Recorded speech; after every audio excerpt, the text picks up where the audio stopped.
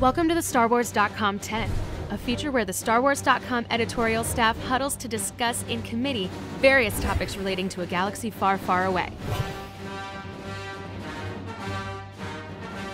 In this installment of the StarWars.com 10, we're picking the galaxy's best handmade uniforms, armor, and outfits from Sith styles to Coruscant couture. For this list, we're focusing on costumes from the Star Wars films only, ranking them on design, originality, and cool factor.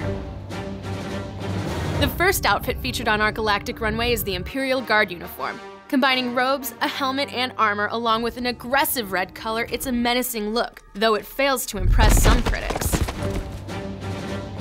Bland and lifeless, yet sharp and intimidating, the Imperial officer uniform is perfect for the Empire's military leaders. Usually seen in olive and black variations, it's successful in its simplicity, but fails in other important areas.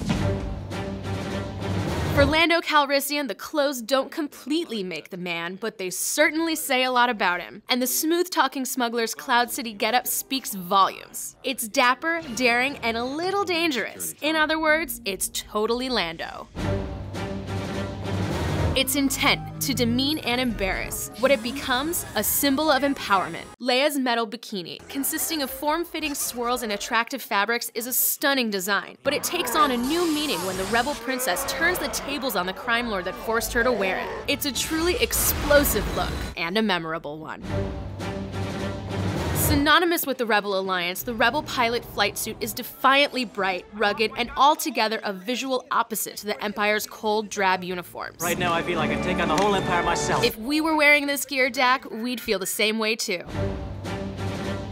Simple meets swashbuckling. Jedi robes and tunics illustrate the selfless and courageous nature of our light side heroes, while subtle differences allow for personality, showing that you can be yourself while guarding peace and justice, and look good doing it.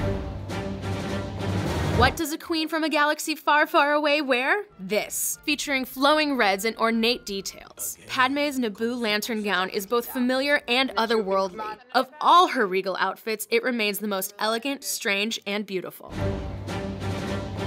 Stormtrooper armor is exactly what the Empire needs its ground forces to be: uniform, faceless, and threatening. While it may not be completely functional, I can't see a thing in this helmet. This gear and all its variations stand as striking creations and definitively Imperial.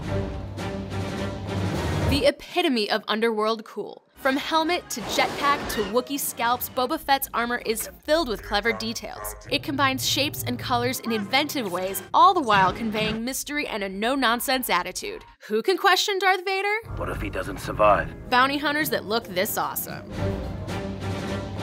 It is nightmarish. It is powerful. It is Darth Vader.